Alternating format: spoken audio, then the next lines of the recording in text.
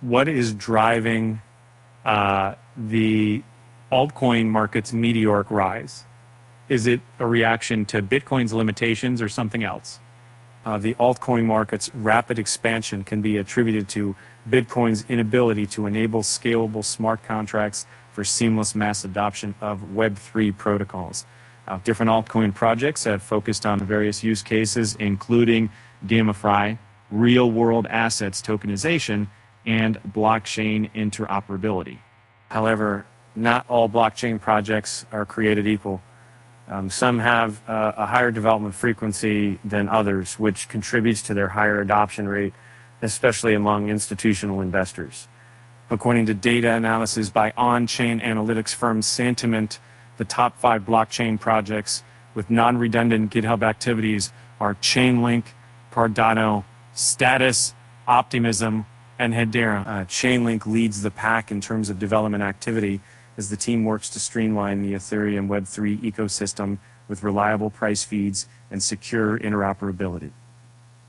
Cardano's ecosystem is also growing rapidly, with over $415 million in total value locked and around $20 million in stablecoins market cap.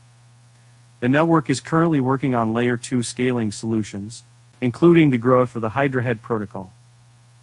Now, let's talk about price implications and expectations.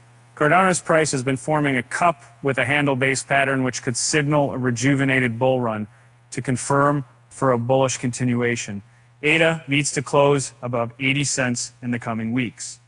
Based on the weekly Fibonacci extension, ADA's price is aiming for the next liquidity zone between $1 and $1.05.